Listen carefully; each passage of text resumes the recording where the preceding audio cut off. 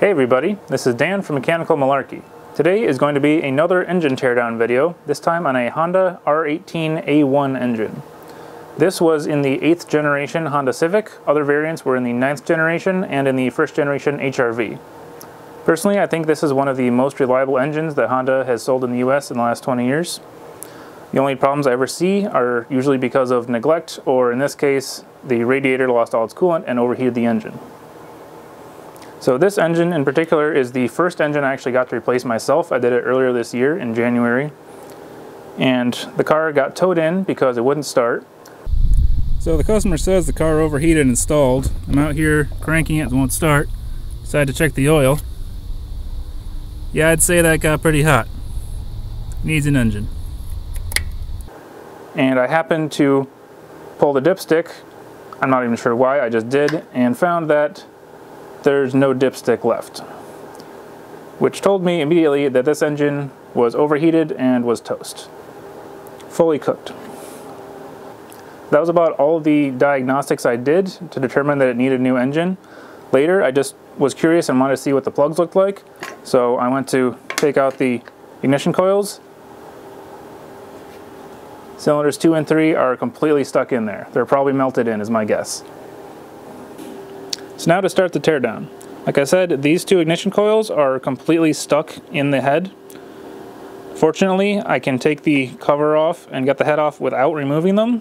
On most dual overhead cam, they go right through the cover. But even though I don't have to remove them, I want to try just to see if I can get them out. So 1 and 4 come out just fine. I'm going to try prying on those, see what happens.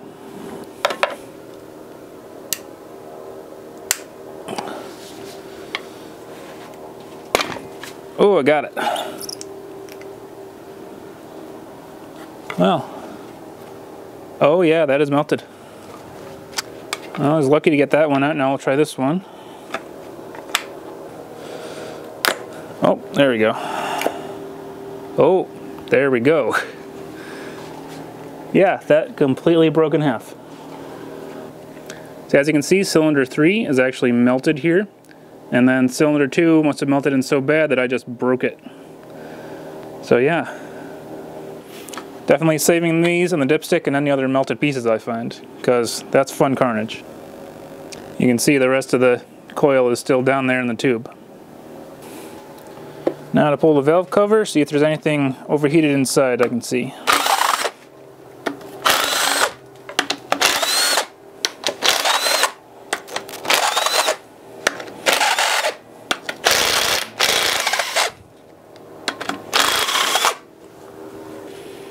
I need a new one of these.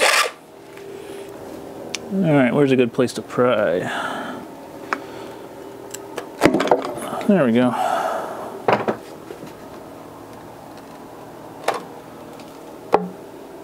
Well, everything looks pretty normal inside.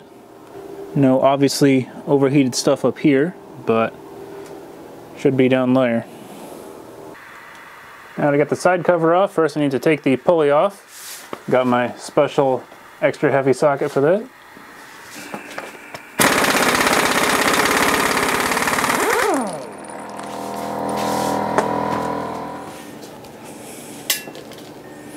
Keyway fell out. You don't want to lose these if you're wanting to put the engine back together. Now a bunch of 10s and 12s to get the side cover off.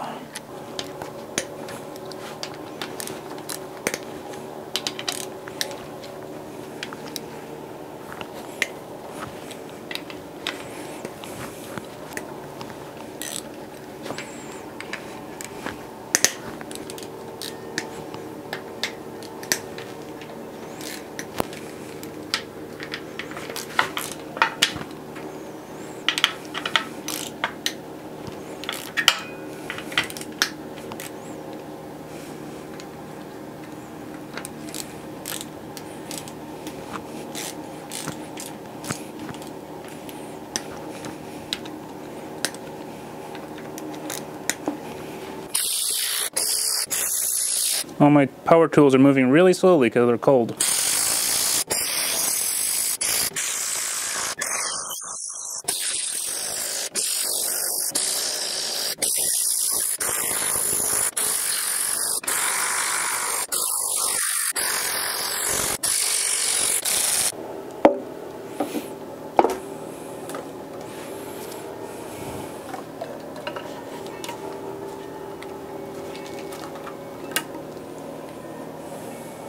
There we go.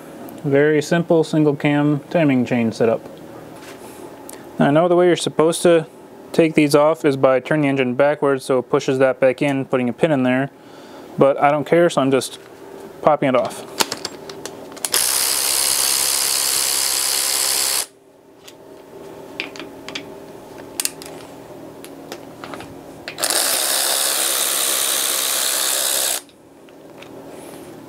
Flung an O-ring off that way.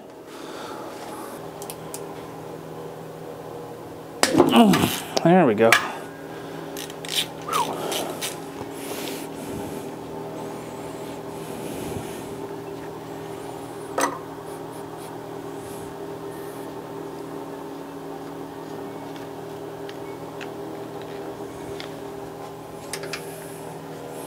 Won't let go of my socket. There we go. That's in the pan now.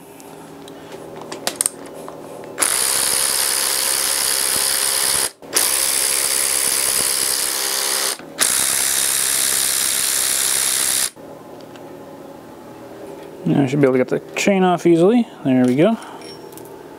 One timing chain. Now I'm going to strip off as much of this stuff off of the head before I take the head off.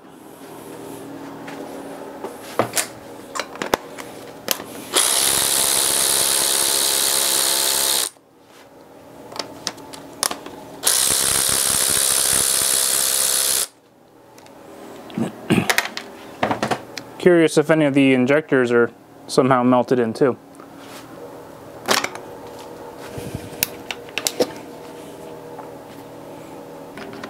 This is the VTEC solenoid assembly. It may only be a single cam, but it does have VTEC.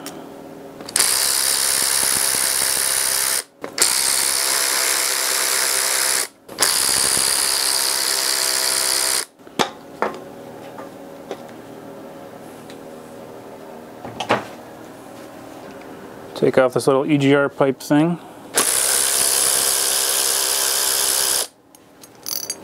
Say that's it for this side of the head. This little water passage thing here.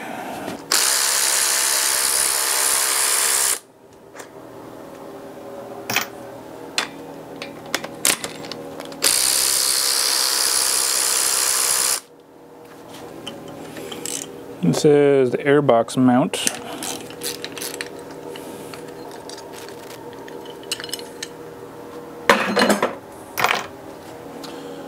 And this front water passage, take that off first.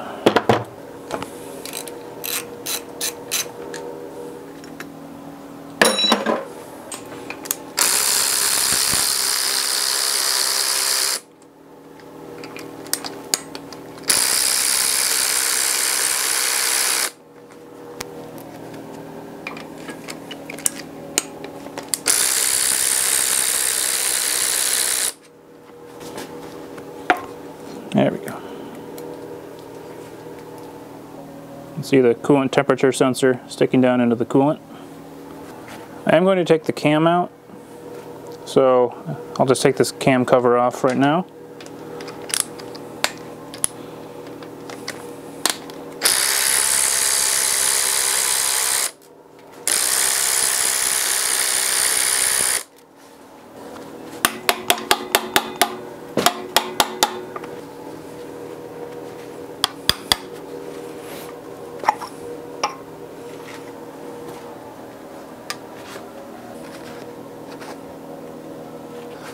This side, got to remove all of this, which is water passages and part of the EGR system.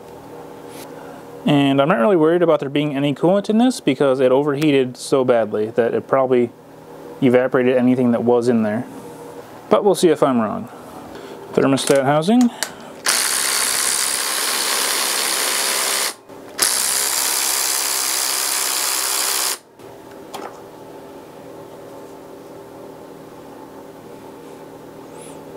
And I know this engine has been sitting for several months, but usually there's still some residual coolant when you take things apart. There's nothing in here.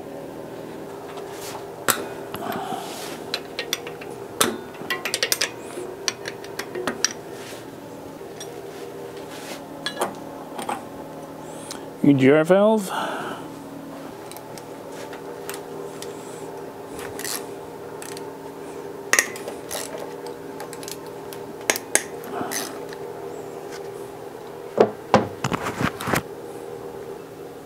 It's always nice when things just want to fall right apart when you take the bolts out.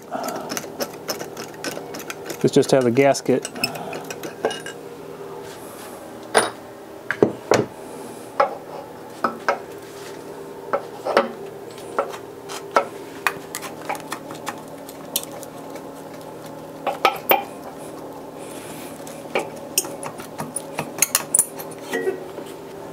There's actually still a tiny bit of coolant left in here.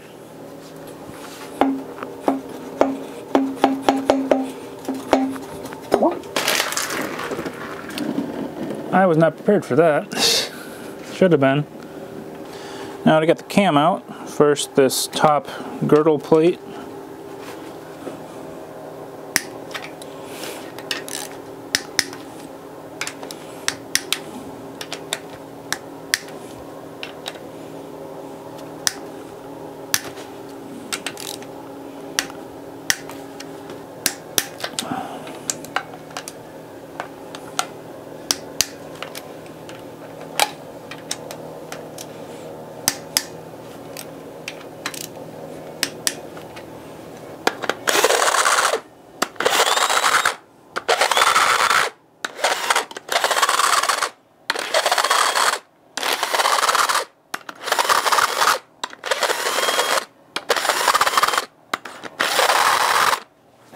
Man, this thing stinks, probably from being overheated.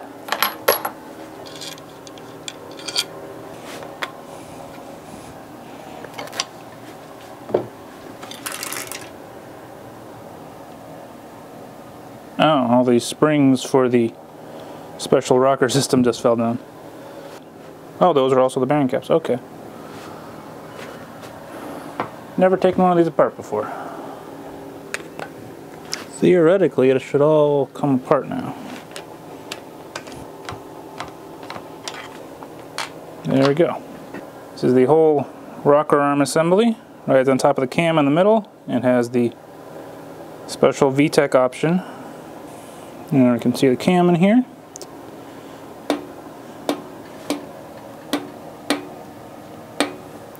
And it looks like this is one that just slides right out.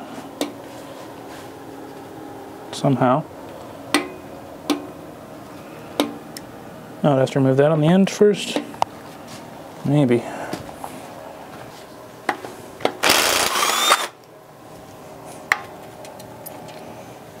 Cam sensor. So that's the right way to treat that.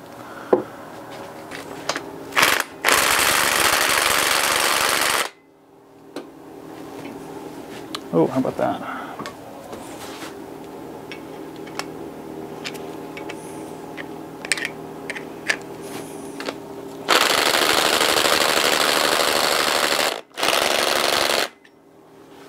There's no juice in it.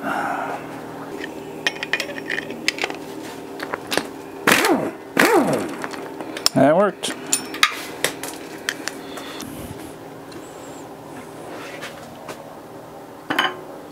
Yep, now the cam comes right at the back side.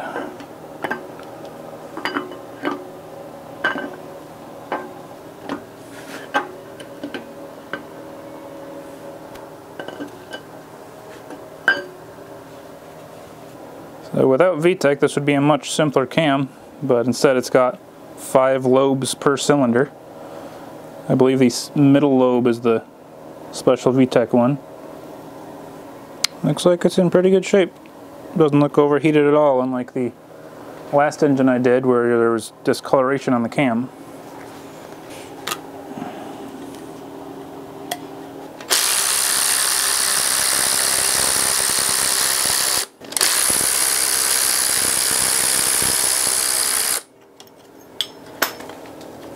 I was trying to strip this down a little bit more before I take it off.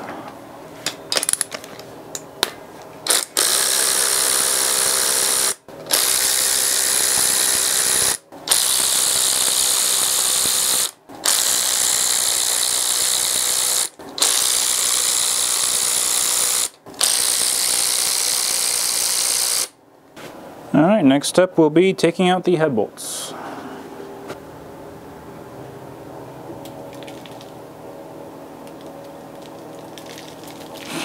It's a lot of dirt.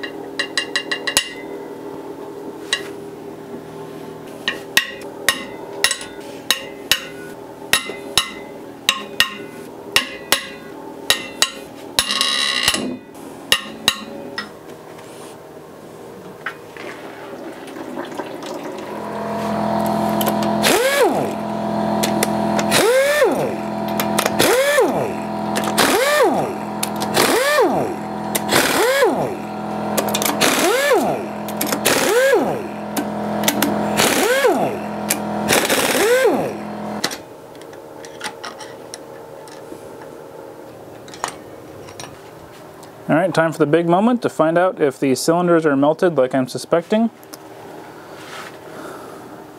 Could have just been a head gasket that blew, but it had probably not much compression. Or it just has melted off spark plugs.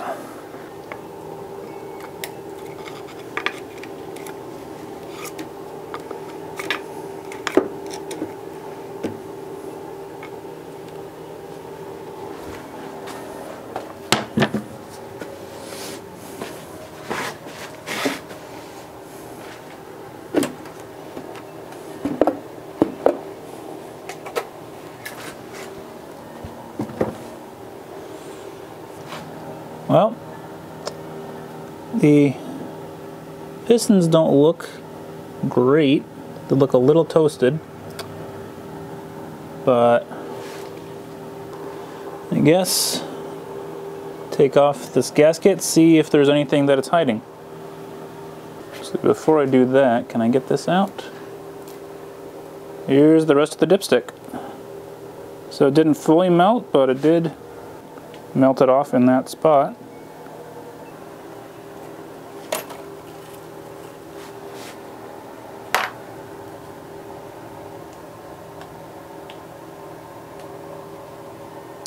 Well, cylinders are not melted. A little disappointed.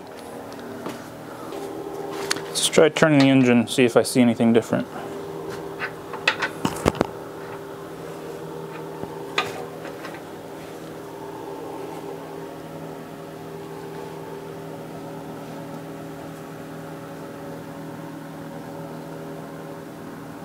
Cylinder walls actually look just fine.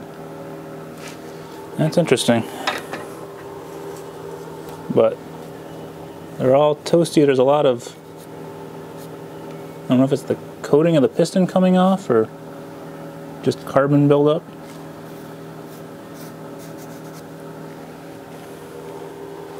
But let's take a look at the underside of the head, because that might hold the key to why this engine would not run.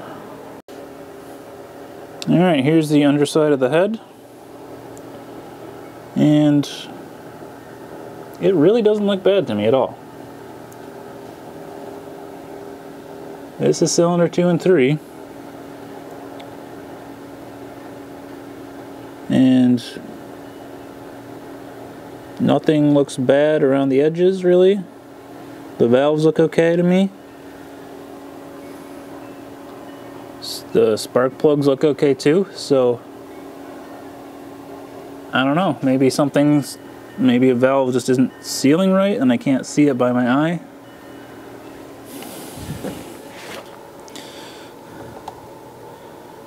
Yeah, so far the only thing I found bad on this engine was the ignition coil that was melted and the one that I broke off. So I don't know why this engine wouldn't run. That is strange. Well, I may not have found catastrophic engine damage like I was hoping, but I do kind of want to still take apart the rest of the engine just because. So that's what the rest of this video will be.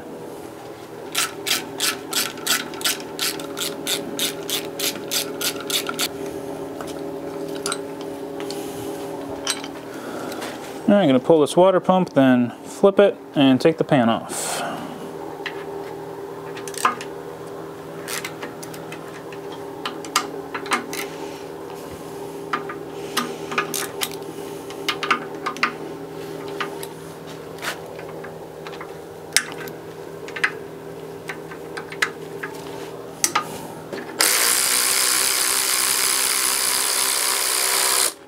looks like there is still a little in there.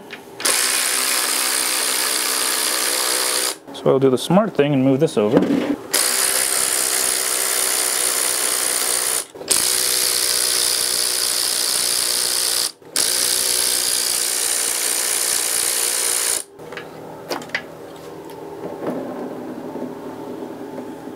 Alright, now I'm really going to make a mess when I turn it over because I can't catch all the fluids.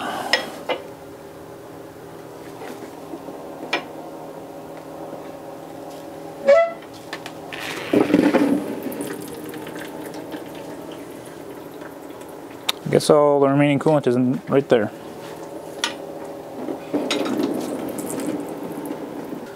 Alright, oil pan removal. I'm going to have to take it off this and have it just on 3 mounts, I think, but it's not that big of an engine.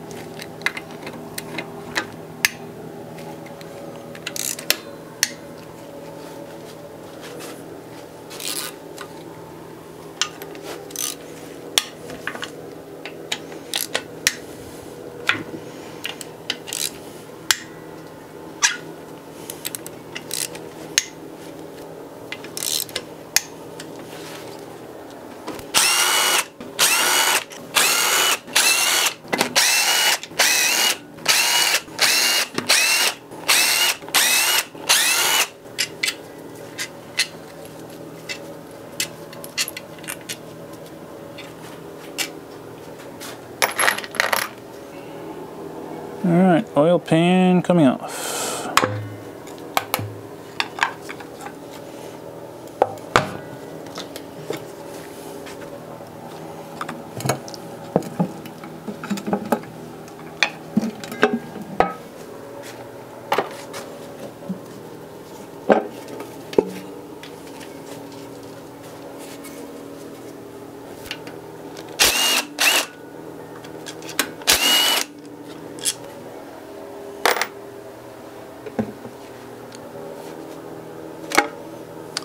Oil pickup tube. Now the windage tray.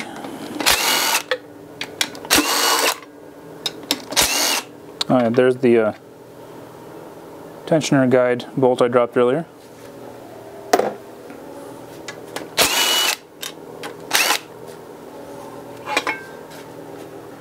Alright, obviously I don't have to take any of this apart, but I want to take it apart, so I will. I'm going to pop these pistons out.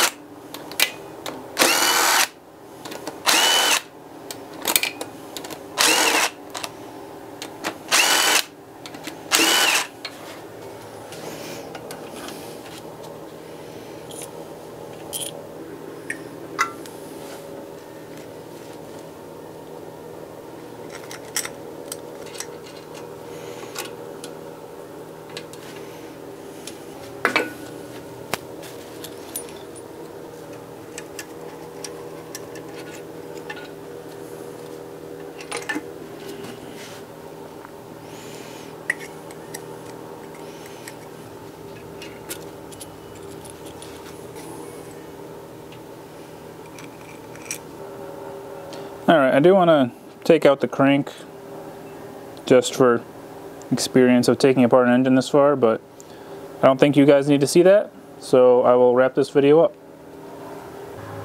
Well, there wasn't the damage that I was hoping to find when I took apart this engine, but taking apart an engine is always fun anyway. I have one more engine that I want to take apart. Hopefully that one has some damage, because I know it sucked up some water, but with how this didn't have any melting when I thought it would, who knows. If you like the video, please like, comment, subscribe to the channel. Follow me on social media on Facebook, Twitter, and Instagram, and read the blog at mechanicalmalarkey.com. Thanks for watching.